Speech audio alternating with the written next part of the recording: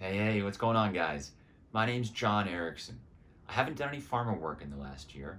I have no GI work or conflicts, and I haven't done anything with the brands you guys have mentioned, so no conflicts there either.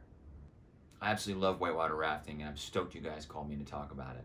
I grew up back east, did a lot of whitewater rafting class 4 and 5 rapids in Maine, New Hampshire, Vermont, and I carried that tradition with me out here west, and I've done a fair amount up north in the lower Kern River. That's where I love to go. I would say a wild time is every time you get out in the river because you never know what to expect. But what's great about the Kern is that it's a dam controlled flow, meaning if there's a lot of snow melt and a lot of rain that season, you can get up to a class 4 rapid and maybe a little bit higher. But you could also have a class 3 or class 2 depending on the flow and the control they have. One particular wild time I had with a friend of mine was we went down some falls, the boat flipped as it usually does, and we both got stuck underneath. However, he was getting bounced around by the rocks underneath, and I was actually fine up, propping myself up and breathing under the boat. So I had to go under, grab him, pull him under with me, and then hang out until we were controlled and comfortable.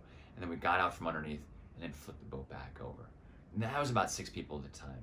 I also go singles, and I also go doubles. So you name it, if the water's flowing, let's get out and have a good time. Thanks so much.